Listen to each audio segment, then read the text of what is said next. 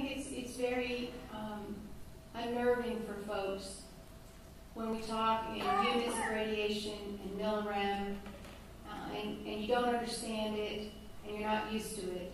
I'm going to give an analogy, and it's not a scientific analogy, but it might help you.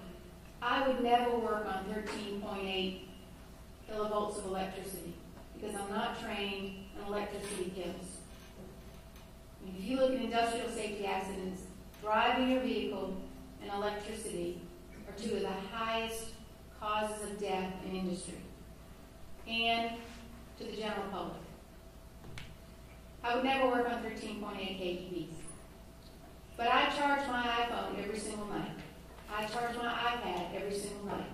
I touch that cord, I move that cord, I don't feel a tingle, I don't feel a shock. And if I licked that cord, it wouldn't hurt me. There are levels of radiation that will kill you. There are levels of radiation that we know will cause cancer. These levels of radiation are just above natural background at the WIP site. And so there is no expectation that those measurements for you or your children or anyone else will show exposure on a lung count. They're down in the levels of licking your iPhone charger. And I'm not trying to be funny. I'm trying to equate radiation exposure to something that you can understand. It's like driving your car at 100 miles per hour. If you hit something else, you're more likely to die in that wreck. If you're driving at 25 miles an hour, you're more likely to survive that wreck.